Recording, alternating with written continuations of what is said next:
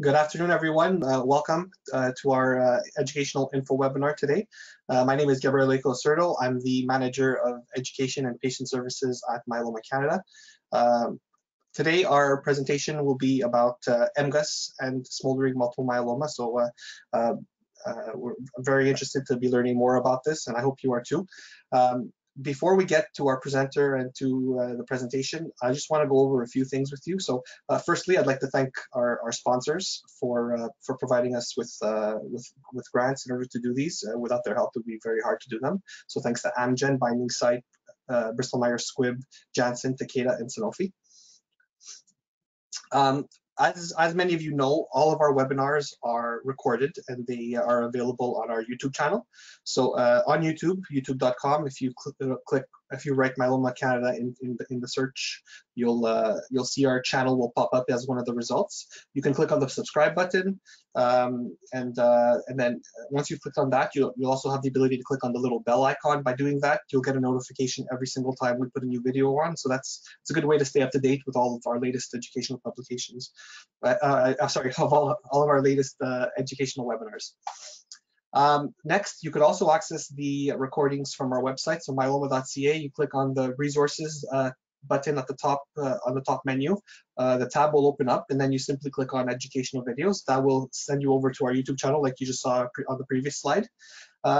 The other thing I kind of want to let you know is you could also access our educational publications from here. So if you, by doing the same thing, clicking on resources, and you can also click on educational publications, and that will give you, bring you to a list of all of our publications. One of which that I want to call particular attention to, it was published earlier this year. It's the MGUS and Smoldering Multiple Myeloma Info Guide. And here we have lots of different topics that are covered in the book for those that are diagnosed with MGUS and smoldering myeloma, and they want to learn more about how it's related to myeloma. Lastly, how do you ask questions? So you type in your questions during the presentations. Please don't save your questions for the end. Please type them in as you go, so they're fresh in your mind. I'm going to receive the questions, and at the end I'll have a discussion with our presenter in order to answer those questions. So I'll ask the questions for you. So to ask a question, whether it's on your computer, this is the view from a PC. On your tablet or your phone, it's the same thing. There's a little button that says questions. You click on the button or the tab, you type in your question, you click on send, and that's how I'm going to get the questions. So please send those in as we go along. So without further ado, I'd like to introduce our presenter today, Dr. Omar Nadeem, who is Clinical Director of the Myeloma Cellular Therapies program and Instructor of Medicine at Harvard Medical School at the Dana-Farber Cancer Institute. So thank you, in Boston. So thank you, Dr. Nadeem, for taking the time to do this. It's really appreciated, and we really want to learn more about MGUS and smoldering myeloma. Excellent. Thanks so much for the introduction, and thanks so much for having me. So hello, everyone. Good afternoon. My name is Omar Nadeem. I'm one of the members of the myeloma faculty at the Dana-Farber Cancer Institute in Boston. And today I have the pleasure of speaking with you about MGUS and smoldering myeloma.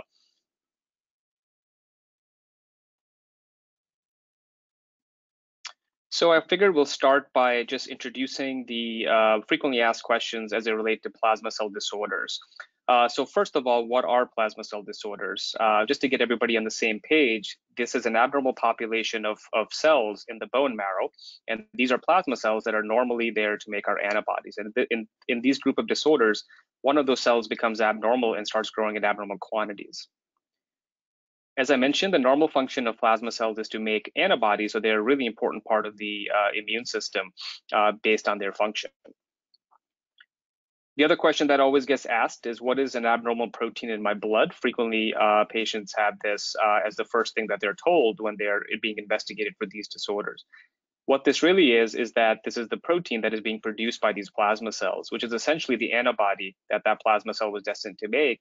Now, because it's growing in uncontrollable quantities, it's making this abnormal protein that spills out into the blood. And this could be many different types of proteins. So this could be an IgG, which is the most common, followed by IgA. It can be light chains only, which is either kappa light chains or lambda light chains.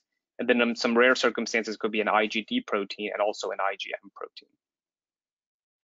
And then basically the question then is, what is the problem? If you have this population of abnormal cells, what can go wrong? And basically in multiple myeloma, which is on the other end of the spectrum, the levels of these protein rise quite a bit in the blood, and the population grows quite a bit in the bone marrow, and this leads to several complications.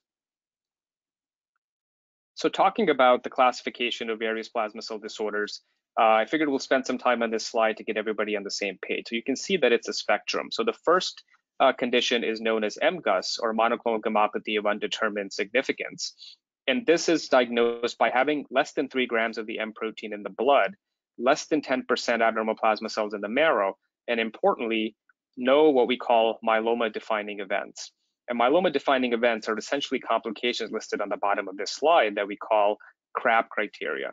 So this includes elevated levels of calcium, renal insufficiency or kidney failure, anemia, or bone lesions or bone disease. And this has historically been the diagnostic criteria for multiple myeloma, because even if anybody has the presence of any of these abnormalities, irrespective of the amount of plasma cells they may have in the bone marrow or the amount of the protein they have in the blood, they're diagnosed as multiple myeloma because they've developed these complications, and then they need urgent treatment. In 2014, the criteria for multiple myeloma was further tweaked to allow additional measures that really predict with almost certainty development of any of these complications within the next year or two. And this is listed on the right-hand side of this slide under the multiple myeloma section, where if you have more than 60% plasma cells in the bone marrow, if you have a light chain ratio that's more than 100 or more than 1 lesion on an MRI, then that is very high risk. And at that point, we call this nowadays multiple myeloma and treat patients based on that, even in the absence of CRAB criteria. Smoldering myeloma is somewhere in the middle. In this case, you have more than 10% plasma cells in the bone marrow, but less than 60%. You either have an M protein more than 3 grams in the blood, and again, there is no myeloma-defining event that we just went over. So the two precursor plasma cell disorders are MGUS and smoldering myeloma. So MGUS is actually a very common condition. So it's estimated that 3% of the normal population will have a presence of this protein in the blood if searched for, so 3% over the age of 50. And this number rises to close to 7% actually over the age of 70. So it's so extremely common if searched for. It is also 3 times more common in African Americans and 3 times more common in patients with family members that have plasma cell disorders. And when we think about the risk of developing multiple myeloma from both MGUS and smoldering myeloma, the bottom curve represents MGUS. So you can see that the risk is actually pretty low. So you can see that from years of diagnosis, it's about 1% per year. So at year 5, you'll have about a 5% chance, and then so on and so forth. So the overall risk for developing multiple myeloma from MGUS is pretty low, although presence at 1% per year, hence we follow patients very closely for any of these myeloma-defining events. Conversely, for smoldering myeloma, you can see that the risk is a lot higher, and particularly the risk is high in the first 5 years. So in all comers, about 10% per year for the first 5 years, which predicts that about half the patients diagnosed with smoldering myeloma will develop multiple myeloma at 5 years. And then the risk does fall off a bit if you haven't developed it at that point. And then it's estimated to be about 2% per year. So more than MGUS, but certainly more in that category as opposed to the 10% per year that's present in the first 5 years. So based on that, we do follow patients obviously a lot closer for patients that have smoldering myeloma to monitor for any signs of progression, particularly in the first few years.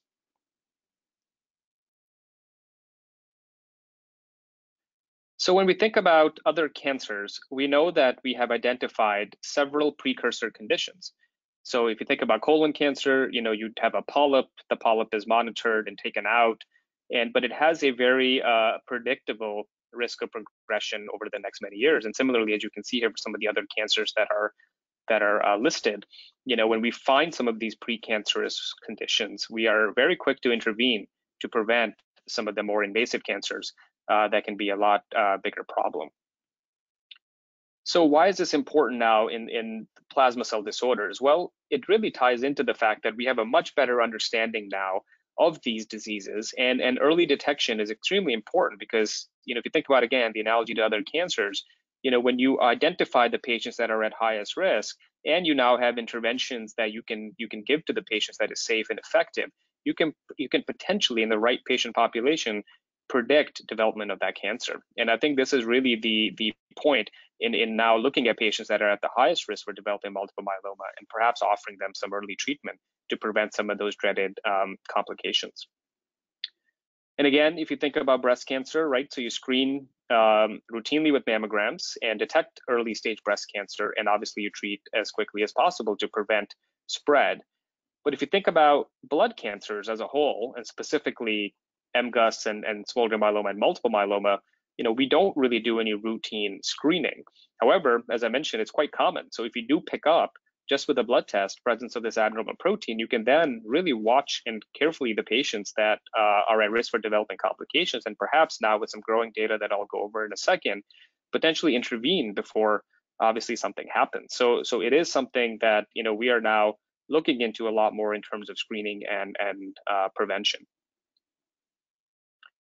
So now if we shift gears towards smoldering myeloma, again, that's the population that has more than 10% plasma cells in the bone marrow, hence has about a 10% chance of developing the disease per year for the first 5 years.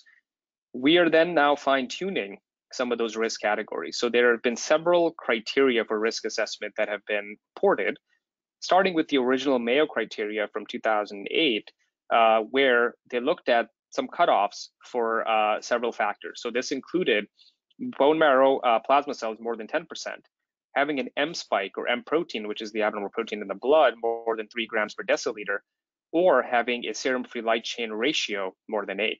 And when they looked at these 3 factors, as you can see on the left, if you had all 3, your risk of developing multiple myeloma from smoldering myeloma was very high compared to just having one risk factor, which is the bottom curve. You can see that the risk is pretty low. So at 5 years, if you had all 3 of these factors, it's about a 75% chance of developing multiple myeloma. Conversely, if you only had one risk factor, only 1 in 4 people in 5 years will develop the disease. So this has been a useful tool in the clinic for us to identify patients that are at high risk. The Spanish group looked at an abnormal plasma cell immunophenotype, plus looked at whether the other immunoglobulins in the blood were suppressed. And if they looked at these variables again, they were able to show a very similar graph where presence or absence of these features, would predict the risk of progression. So we've been using these criteria really over the past decade or so, trying to identify patients that are at highest risk for progression. In multiple myeloma, we know that the genetics of the cell are extremely important because they can be very much prognostic and can give us a clue in terms of how the disease may behave. It has been less clear in precursor plasma cell disorders if that still holds true. However, there is now data showing that if you have some of the same high-risk features that we see in multiple myeloma as listed here, namely presence of an extra copy of chromosome 1q, deletion of 17p, several translocations including 414, and then other high-risk features as listed here, then that does predict the risk of progression that's a lot higher in somebody that doesn't. So we are now incorporating the same mutations that we check for in multiple myeloma in smoldering myeloma and classifying some of these patients at high risk based on some of this emerging data. Probably the most recent criteria that has been adopted has been reported in 2018.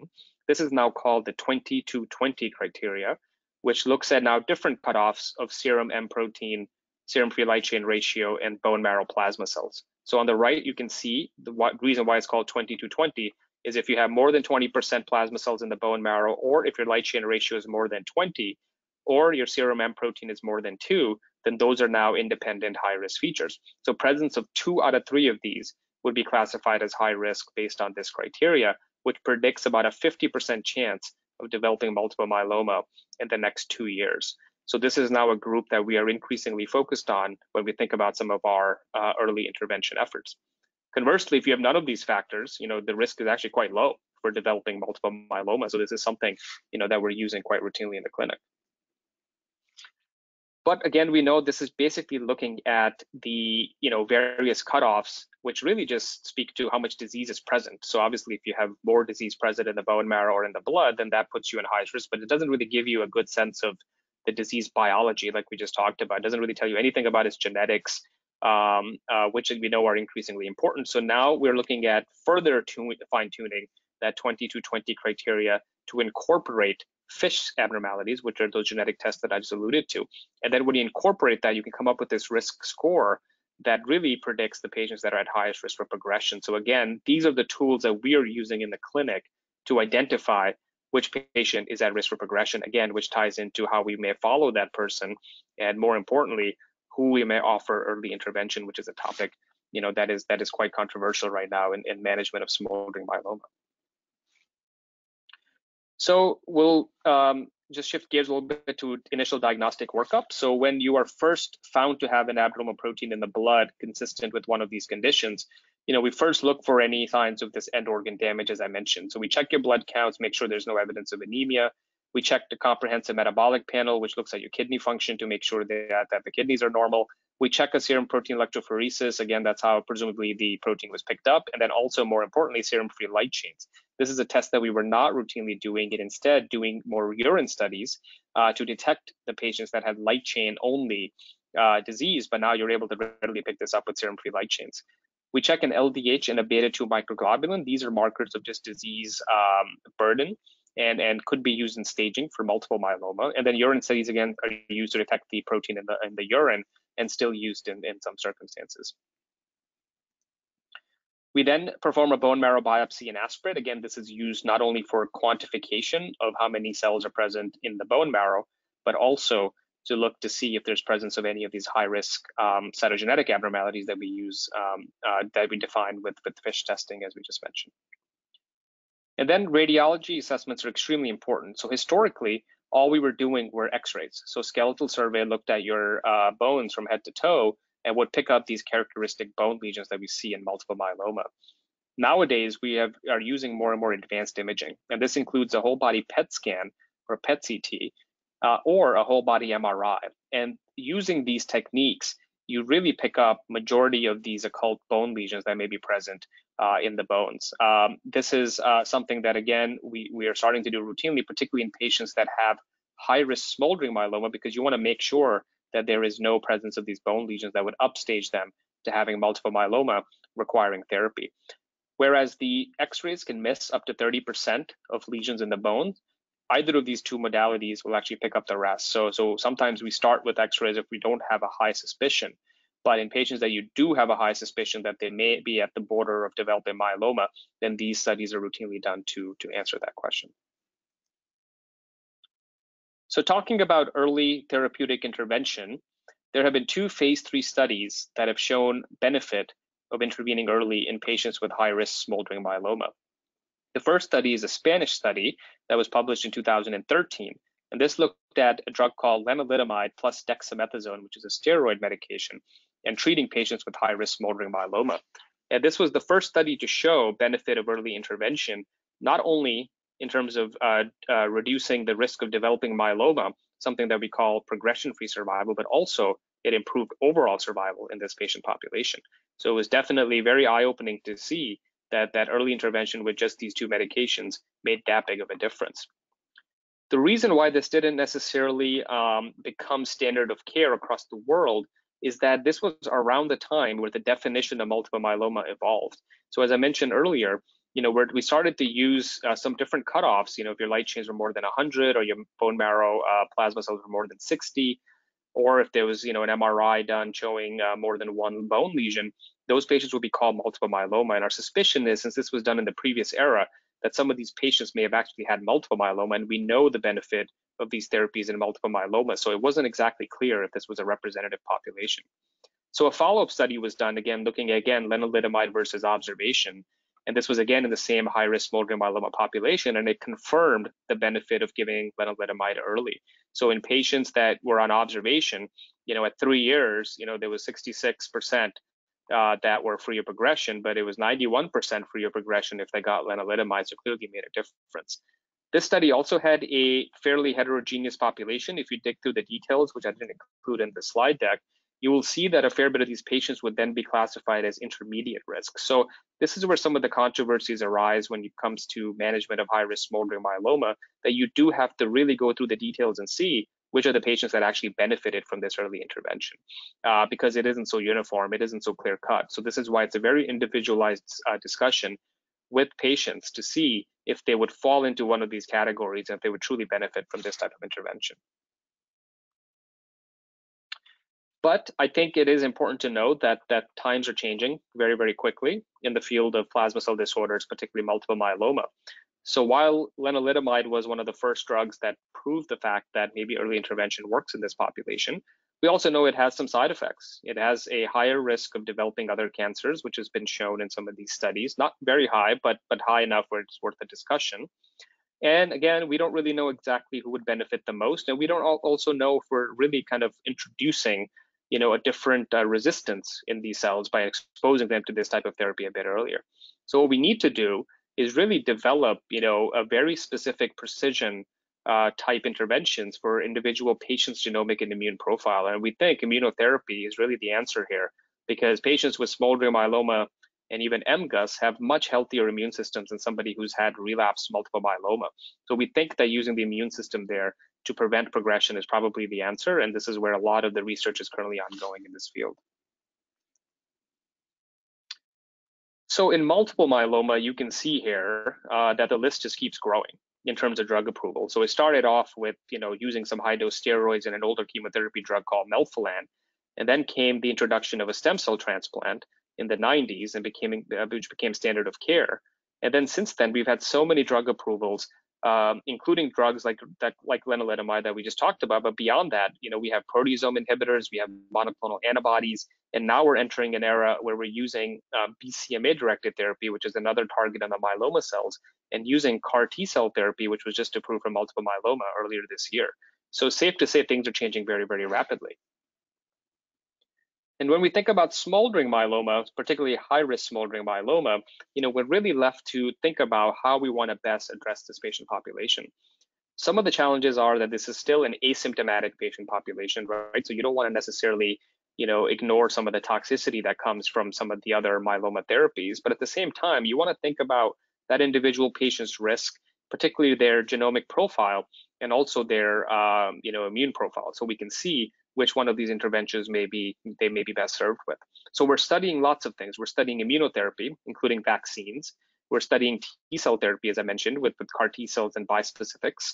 We're looking at specific mutations that these myeloma cells may harbor, including MAP kinase mutations. There's a translocation called 1114, which is there in about 15% of patients with smoldering myeloma. So there's a particular drug that is used for targeting of that. And there's several other newer therapies that are in development. We're then also looking at typical myeloma regimens and really administering them in the highest risk patients to see if you give it one step before developing myeloma, are you really changing the natural history of that disease? So we have several trials that we've done here and several ongoing, looking at some of the best myeloma regimens and giving them early in the high risk smoldering myeloma population. And then we have some prevention studies in early smoldering myeloma or low risk smoldering myeloma, even high risk MGUS patients, again, looking at lifestyle-based modifications and other therapies that I'll get into in a second. But the ultimate goal here really is to cure this disease. And we feel that this is the stage where you probably have the highest likelihood of achieving that. Because if you're able to intervene at this stage in a safe way, perhaps this is something that a patient will no longer have to worry about in their lifetime. So here are some of the ongoing questions that I've alluded to. So again, we need some new biomarkers to see which patients will respond and which patients will benefit from early intervention. We also need to answer how long do we treat patients for with this population, because in multiple myeloma, in a lot of cases, we are continuing therapy somewhat indefinitely. And this is why a lot of prognosis in multiple myeloma has improved, because patients will stay on maintenance therapy, for example, after they get their initial therapy, sometimes for 5-6 years before they need anything else. And that anything else is changing so fast that frequently patients will cycle through a lot of these very effective regimens, which will last many years for a lot of patients. So we need to answer that question in smoldering myeloma. Is that the way to do it, or can we give them short duration therapy to spare them some of the long-term toxicity, and again maybe do more of a stop and go type approach in patients with early stage disease? And then again, we need to know what are the appropriate measures to test for, so we know that this actually benefited the patient. So ultimate bottom line is it going to cure the disease? If short of that, is it going to make people live longer, right? If you give an early intervention. And if it's going to delay progression to multiple myeloma, what's the disease going to look like after that, right? So, and when will that occur? Is the disease going to be any different, right? And these are some of the questions that we're going to be answering now over the next many years to see, what the right thing to do for this patient population is. So now I just wanted to quickly go over some of the trials that we have done just to give you a flavor of what's going on in the field. In 2017, we started this trial looking at daratumumab, which is a very targeted myeloma monoclonal antibody that has been approved for multiple myeloma since 2015. It's very safe to give. Now it's given actually as an injection. It used to be given as an IV infusion. And this targets something on the myeloma cells called CD38. And this trial was done in patients that have high-risk MGUS or low-risk smoldering myeloma, so not the high-risk population that we were just talking about. And again, at the conception of the study, this is at the time where this drug was first, around the time it was just approved, we knew the safety profile was favorable. So we wanted to see, if you give this immunotherapy, can you actually, prevent the disease from growing? So this was the schema of this trial specifically, again, looking at daratumumab at several typical dosing schedules, weekly given for 2 months, and it's given every other week for 4 months, and then it's given monthly. So this was done for 20 cycles, and then patients were followed afterwards. And this is not the only daratumumab trial in this population. Well, I should say it's not the only daratumumab trial in the precursor population. It is the only daratumumab trial in this high-risk MGUS and low-risk population, but this has been studied in high-risk smoldering myeloma, showing pretty good results. So again, we targeted the high-risk MGUS patients, again, that had, more than 10% plasma cells in the context of low-risk smoldering myeloma, or had any other high-risk features as listed on the slide. And again, these patients could not have had high-risk smoldering myeloma based on our previous definitions, and of course, they could not have had any evidence of CRAB criteria, which is the end organ complications, or any prior therapy for multiple myeloma. And this slide may be a little bit dated now because we do have updated data that we'll hopefully report at our upcoming meeting later this year. But we've treated 42 patients. You can see most of the patients were low-risk smoldering myeloma patients. Many patients still remain on treatment, and overall, the safety profile of this was quite favorable. And you can see that the patients, are starting to show signs of response. Over half the patients responded. Actually, close to 80% or more actually responded, meaning they had reduction in the amount of protein in the blood. Some of those patients actually achieved fairly deep responses where the protein either disappeared or was reduced by more than 90%. The next study I wanted to highlight that we did, this is looking at now a 3-drug combination regimen for multiple myeloma that we use not uncommonly, and this combination is approved to be given in patients with relapsed myeloma. This is looking at an all-oral regimen of another pill called ixazomib, and combining it with lenalidomide and dexamethasone, which are the 2 medications that I mentioned earlier, shown to be beneficial in this population. And the intent of this was, because this is the way we treat multiple myeloma, what if we added this drug to the high-risk smoldering myeloma population and see if this actually really changes the natural history of the disease? And here was a schema of this trial. So patients were, given 9 cycles of ixazomib, lenalidomide, dexamethasone, and then they received ixazomib and lenalidomide for up to 2 years in a maintenance fashion, and then patients were followed for up to 3 years after completion of therapy. And here was the inclusion-exclusion criteria for this study. Again, this actually included high-risk smoldering myeloma patients, again, that had more than 10% plasma cells and some of the previous high-risk definitions that we just went over. And again, they could not have any evidence of multiple myeloma or any prior therapy for multiple myeloma. And this trial included 55 patients. Again, you can see here pretty balanced in terms of males and females, the typical distribution that we see in terms of IgG, IgA, light chain disease. Many of these patients still remain on treatment. And we had some patients develop myeloma, particularly after they came off of this 2-year therapy. So, again, we were presented this data at previous meetings, we'll update it, but as of earlier this year, you can see that some of the patients, really benefited in terms of achieving that complete response, which means disappearance of the myeloma protein from the blood, and a higher percentage of patients achieved this compared to the previous trial that I just went over. So we saw very impressive results with this, but it left us with this question as to, this was a 2-year treatment program because we're trying to limit the long-term toxicity of some of these regimens, but you can clearly see some patients need the long-term therapy, and hopefully with these trials, we're able to figure out which patient population would benefit from most with continued therapy versus just short-term therapy. The most recent trial that we have ongoing now that's enrolling patients is looking at what I consider to be the best upfront multiple myeloma therapy that currently exists. So this is looking at daratumumab, which is the drug that we talked about initially, lenalidomide, dexamethasone, just like the other trials, but adding bortezomib, which is a approved therapy for multiple myeloma that is given almost universally across the world to anybody who presents with newly diagnosed multiple myeloma. So this is looking at this 4-drug combination because this combination is shown to be one of the most active combinations in newly diagnosed multiple myeloma and is quickly becoming one of the standards of care to give to upfront patients with newly diagnosed disease. So we're studying this in patients now with high-risk smoldering myeloma, again, building upon the lessons learned from the previous trials.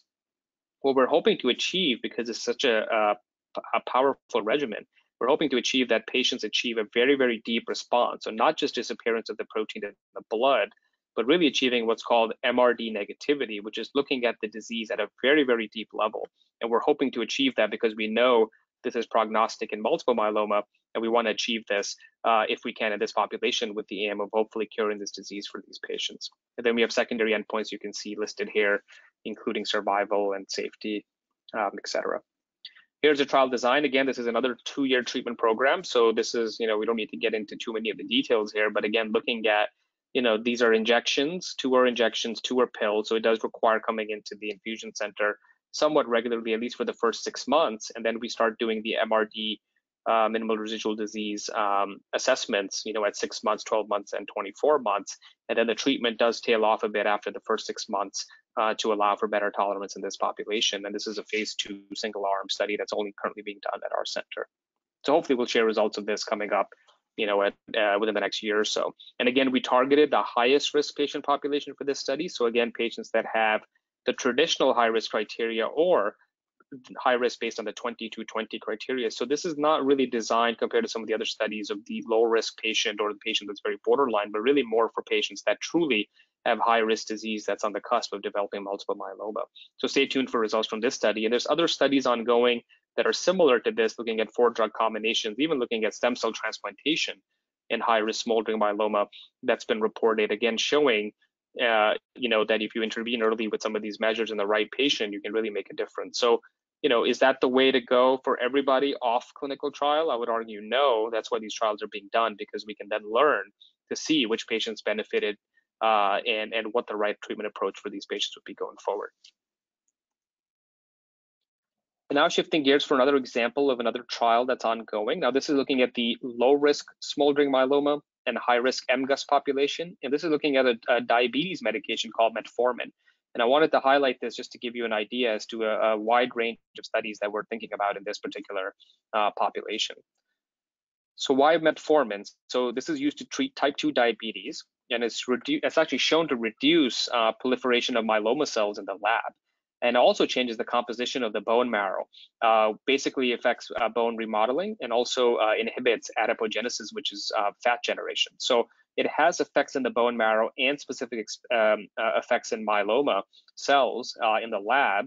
And actually in patients that are diabetics with MGUS, metformin use is actually shown to reduce the risk of myeloma in a couple of studies. So this is by no means definitive, but it's enough background rationale here where we feel like a low-risk intervention like this in a low-risk population could be worth studying. So here's a study design. So it's 80 total participants, randomized 1-to-1 to either metformin or placebo. And the study is currently being run by Dr. Irene Gobriel and Catherine Marinac here at our center. So it'll be 1-to-1 randomization to metformin or placebo, and we're gonna give this treatment for 6 months. You can see the schedule listed to your right. So metformin starting off at 500 milligrams, goes all the way up to 1500 milligrams once a day. And at those 6 months, we will then take a look to see if there's any benefit of this particular intervention by looking at the levels of the M protein in the blood and other measures. And the inclusion criteria for this is being diagnosed within the last 2 years with one of these conditions, either high-risk MGUS or low-risk smoldering myeloma.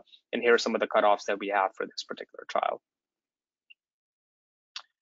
So with that, I wanted to give you a sense of, hopefully you got a flavor of what kind of trials that we have ongoing in terms of intervention trials and why we're treating some of these patients with these precursor conditions. But a lot of this lives in this clinic that we have at Dana-Farber called the CPOP clinic. This stands for Center of Prevention of Progression of Blood Cancers. And this is a multidisciplinary clinic really for patients with precursor hematologic malignancies. So MGUS, smoldering myeloma being one, but also looking at patients with precursor myeloid diseases and lymphoid diseases to see if you can really have a home for some of these patients to do, early intervention or other tissue banking type studies to learn about how to advance this field and how to help the patients that have some of these precursor conditions. So here's the CPOP umbrella. All the way to the right, you just learned about some of our precursor clinical trials. But a big part of this is, again, looking at the various patient samples to see if we can learn from a patient in terms of where they are in their disease process. So the P-Crowd study, which is actually an international database of patients that were collecting samples from plasma cell disorders that are precursor plasma cell disorders. And again, this is universal in trying to identify which are the patients that actually develop the disease and which don't. You can see several other projects listed here, which I'll go over individually in a second, but you can get a sense as to how we're trying to really address not only intervention trials, but also learning, with science to see which of the patients are the ones that are at the highest risk. And the benefit here, again, hopefully we'll be able to administer personalized care. You have a very dedicated clinic just for this particular group of diseases, so you get physician access. We tried to do this so that you can have some local lab assessments, and then we can, maybe do a little bit more consultation in that sense remotely, which has really been helpful throughout the pandemic over the past year. And then it really just gives you a good sense of, education and also trial opportunities that may exist, not just at our center, but even at other centers that have trials for patients with precursor conditions. The P-Crowd study, again, is looking at the samples for patients that have precursor plasma cell disorders. And this has been, really the benchmark for our sample collection here, because anybody who has one of these precursor conditions enrolls in this CPOP study. And there's a big community that we've created because of this, where we're learning together about how to prevent progression in some of these patients. So these are just some of the patient statistics. So in terms of, kind of some of our current enrollment, you have almost 2,000 patients with myeloma, or I should say MGUS or smoldering myeloma present, but you can see some of the other diseases in the CPOP clinic that we're also studying, which are, precursor myeloid and lymphoid conditions as well that are enrolled in P-Crowd. The PROMISE study is a huge national effort looking at screening for patients with high risk, screening for patients with plasma cell disorders. This is something, as I said earlier, we're not routinely doing, but we know there's certain populations at high risk. That includes family members, that includes African Americans. So this study is designed to study anybody who's African American over the age of 40 can basically have a sample drawn and sent over, and we screen them for presence of this abnormal protein in the blood or abnormal light chains. We're also using some next generation assays such as mass spectrometry, which looks at the protein or looks for the protein at a much more sensitive level. So we'll see if that actually increases our ability to detect this protein in the blood for patients. The other population in this is patients that have a family member, first degree family member with any of the plasma cell disorders. And if you're over the age of 40, you're eligible for screening. So with this, we have, over 4,000 patients registered, over 3,500 consented. We send them the blood kit and they, then collect the samples. And we've had some patients that have tested positive. So, right now these numbers are very preliminary. So we'll report them at a formal meeting in terms of what the actual numbers look like as we enroll more patients, just to give you a sense. This is kind of where the study stands, and it's been, one of the largest efforts to screen for this condition across the country. And finally, the impact study, obviously with COVID, it's been really challenging for everybody over the past year and a half, but we're now learning that patients with impaired immune systems perhaps don't have the same level of immunity to vaccinations and have, really been hit hard with the actual infection, as you know. So this is now really looking at, immune response study to looking at samples in patients that have precursor disorders and comparing them, with some controls to see, what the immune response looks like, not just to vaccinations, but, in terms of patients that have had, previous infections. So really learning about their immune system in the context of COVID. So with that, I think I just wanted to end on this slide. As you can see, there's a lot going on in this particular field of precursor plasma cell disorders. We want to basically learn with some of these tissue banking studies, genomic data, and then bring it back to patients, looking to see which patient will benefit from which interventions. We want to look at potential for liquid biopsies, for genetic testing, looking at immune markers and studying immunotherapy, which I think is the next big wave in the myeloma therapeutic world, and seeing if something like that can be safely deployed in patients with these precursor conditions. So a lot more to come in this field, and obviously, hopefully this gave you a little bit of a flavor as to what's going on. And at this point, I'd be happy to take any questions. Thank you.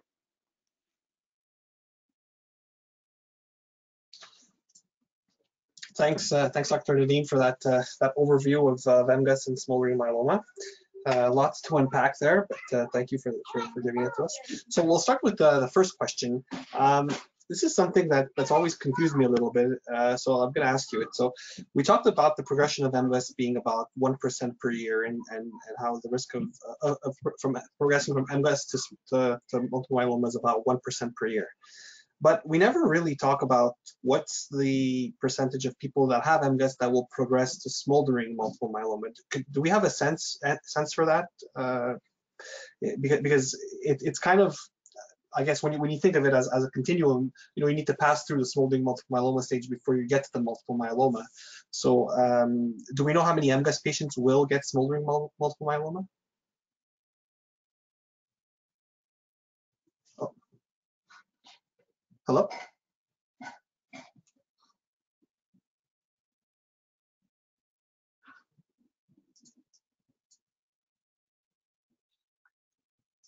Yeah, that's a great myeloma, right? Because it's sort of progressing from MGUS between phase, essentially, right? And that's really a lot of this will then depend. If the trajectory is steep, then at that point, smoldering may just be a stopgap diagnosis for them, and they're really headed towards developing end organ complications. So I think that population is a little bit less defined, to your point, because when we've identified some of these patients, if we're seeing that kind of pattern, sometimes they're at risk for developing myeloma, and they may not have smoldering myeloma for very long.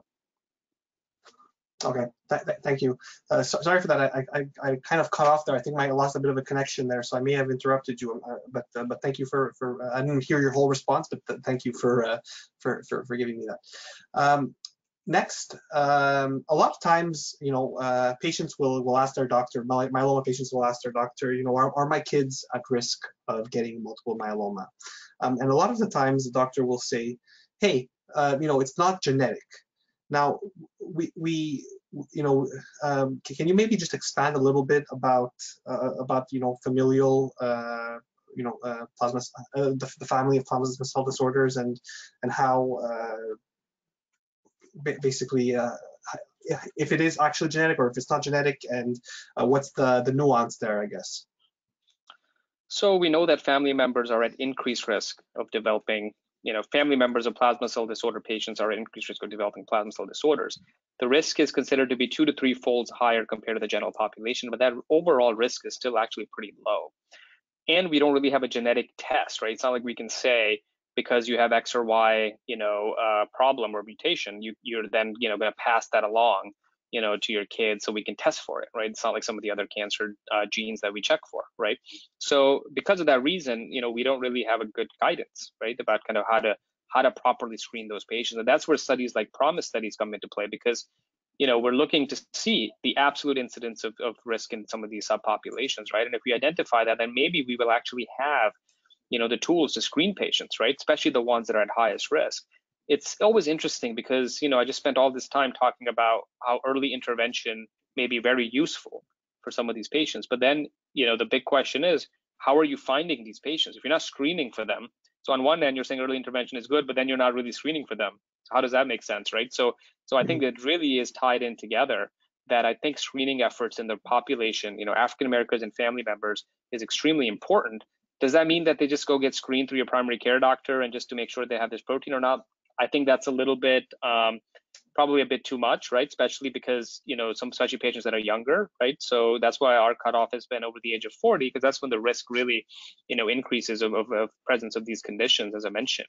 But that may change. That may change as we get better screening tools and much more guidance for some of these trials. So I think to summarize your answer here, the risk is higher. It is not a genetic condition in the truest sense that you're not really passing it on and have a 50% chance of getting it if you have X or Y gene. It's more just that you have to be aware of the fact that it can be higher incidence in family members, and perhaps start thinking about some of the screening measures as they get older. Great, that makes sense. Thank you. So you showed us you showed us a few trials, a few of the earlier trials and a few of the ongoing trials that you're doing, and I think the first one you showed showed a progression-free survival benefit at the 3-year mark for people with high-risk smoldering multiple myeloma. Now, what happens after the three-year mark? Can these patients get this? Let's say they were, I think for that particular trial they were on lenalidomide. So at that point, if they develop multiple myeloma anytime after those 3 years, do they get Revlimid or lenalidomide, or do they get a full myeloma treatment? How are those people handled, and what have you observed?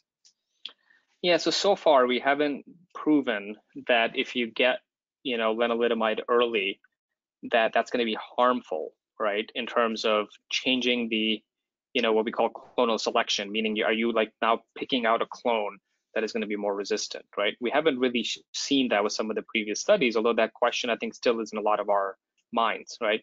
That's why some of the trials are done with fixed duration, because you don't necessarily want continuous exposure, because then again, if they're progressing on some of these therapies, then you're right. I mean, the question then will be, what do you do, right? How do you treat that patient? Our practice pattern has really been to treat patients with smoldering myeloma as smoldering myeloma. And if they are not developing any myeloma-related complications, let's say they were treated on a clinical trial 3 years ago for smoldering myeloma and now starting to maybe show some rise in their markers.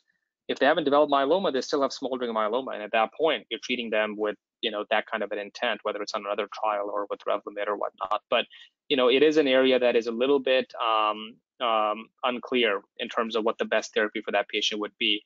I would say if you have a patient that has high-risk smoldering myeloma that you treated on one of the high-risk trials, and then they're on one of those therapies and are showing signs of the disease getting worse, to me, that is a sign that they need proper myeloma therapy, especially if they're on therapy, right? Because they're starting to show some signs of resistance. And that usually would mean, putting them on one of our first-line myeloma therapy regimens and then thinking about things like stem cell transplantation and typical things that we do for patients with newly diagnosed disease. Awesome. And I guess let's say a patient has been on a trial for smoldering multiple myeloma, and 3 years in they have not progressed to multiple myeloma. So some of those patients, is it possible that they're kind of knocked back into the MGUS stage, and now instead of having high-risk smoldering myeloma, they have MGUS?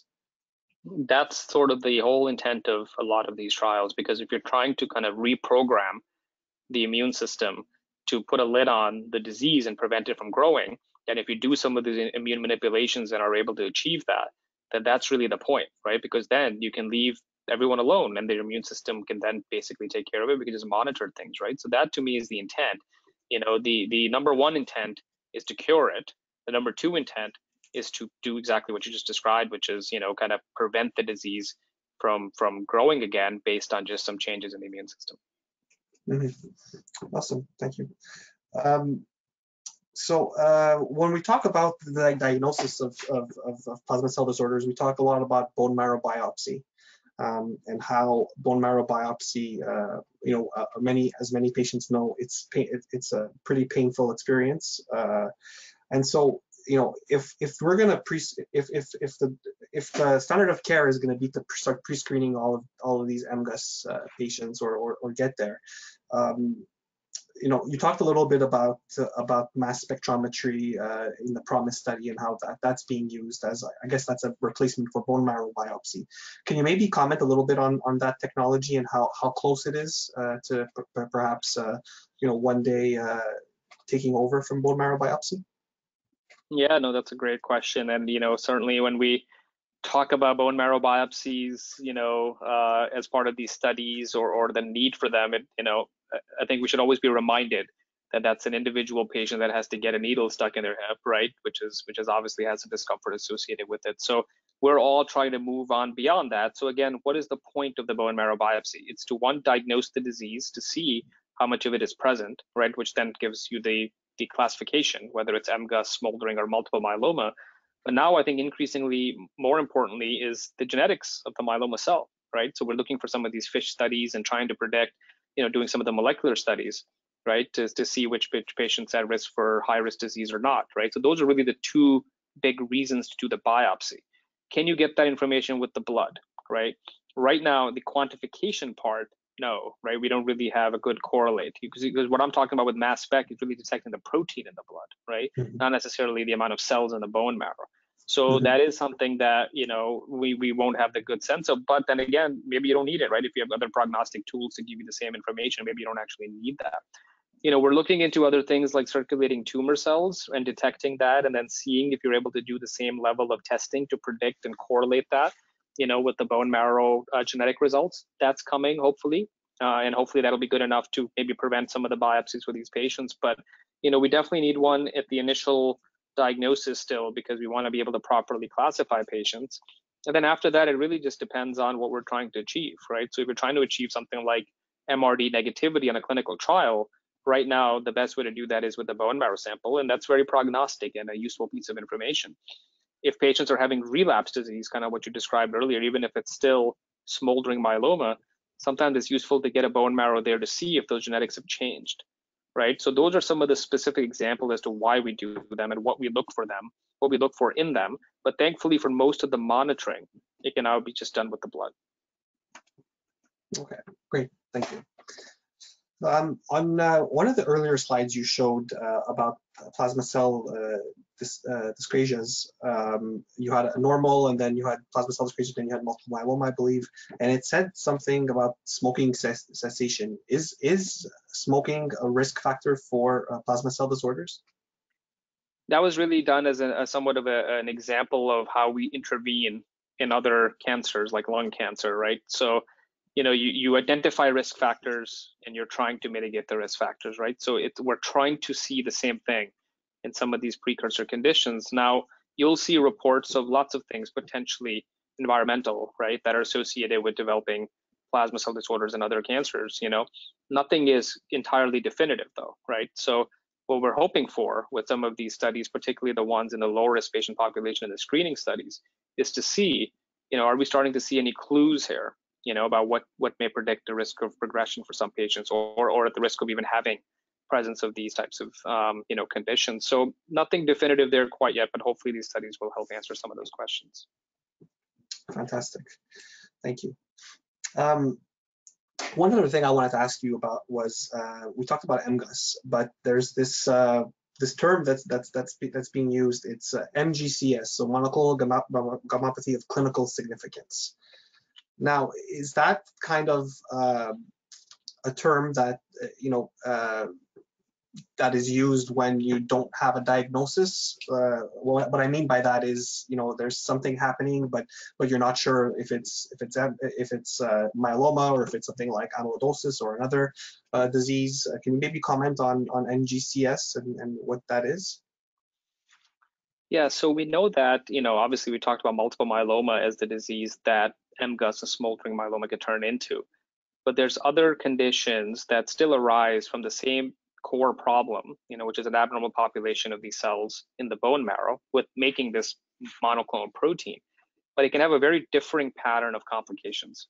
So one of those is amyloidosis, as you pointed out. That's where the protein deposits and changes its shape in various organs, leading to a very specific pattern of end organ injury, right? At the kidneys, the heart, and several other organs, right? So that's one that, is somewhat separate, but still can arise from MGUS or smoldering myeloma.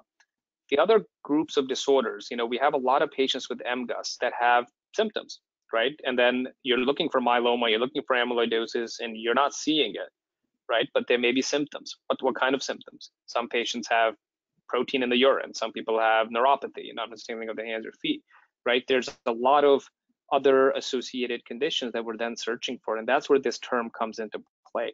The one where it's probably the most challenging / I guess increasingly recognized is something called MGRS, which is monoclonal gammopathy of renal significance. And what that is a very specific pattern of kidney injury that differs from both amyloidosis and multiple myeloma, but still is being driven by this process, right? And it requires a kidney biopsy, for example, to identify that, right? So I have plenty of patients that come in, their kidneys are, becoming abnormal, and they have very faint amount of protein in the blood that does not meet criteria for myeloma. Same thing in the bone marrow, 10% plasma cells or 5% plasma cells, but their kidneys are getting worse, and they're wondering, there's no other explanation, right? If you do a kidney biopsy in some of those patients, you might find a pattern of injury that is actually related to that small bit of protein. And then in that cases, we actually have to treat it, right? So these are increasingly recognized group of disorders, just to give you an example. So even though a lot of times they may not be related, right? Because by MGUS by definition shouldn't have any symptoms associated with it, but in some rare circumstances,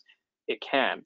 And that's why it's really important to search for some of these other conditions if there are unexplained symptoms. So if you're checked for these types of conditions because of some symptom, you always want to try to connect the dots if they are, related or not. Awesome, thank you. So someone with MGUS, so we said in general, it shouldn't have any symptoms, and there are people that still do have symptoms.